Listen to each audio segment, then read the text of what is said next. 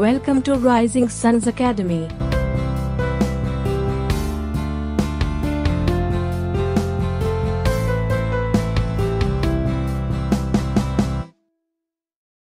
Introduction. Happy birthday, dear Rick. Happy birthday to you. Happy birthday to you. Happy birthday to you. We were 4 friends at birthday party.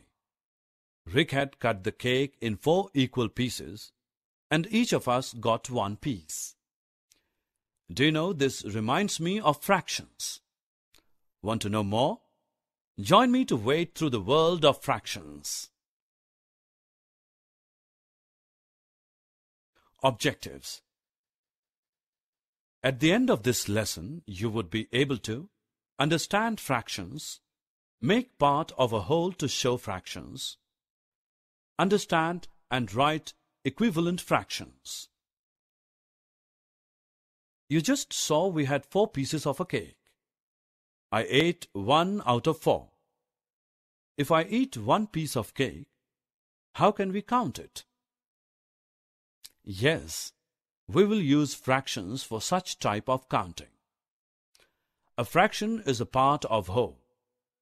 My eating of cake can be counted as 1 by 4 piece.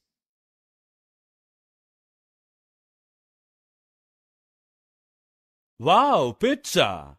I like pizza very much. I like it too. Can you share this pizza with me? Yeah, sure. Let's divide the pizza into 2 equal pieces. This can be written as 1 by 2. We also want to eat pizza. Okay, let's divide the pizza into 4 pieces. Each part of pizza is written as 1 by 4. Let us now study about equivalent fractions. Look at the rectangular boxes given below. In the first figure, 2 by 4 boxes are blue, while in the second figure, 4 by 8 boxes are blue. Observe carefully. The blue-colored parts of both the boxes are same. This means 2 by 4 must be same as 4 by 8. So, 2 by 4 and 4 by 8 are equivalent fractions.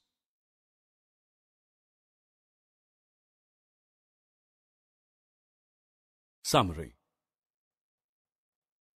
Let us summarize what we have learned. Fractions are part of the whole. Equivalent fractions have same value even though they appear different.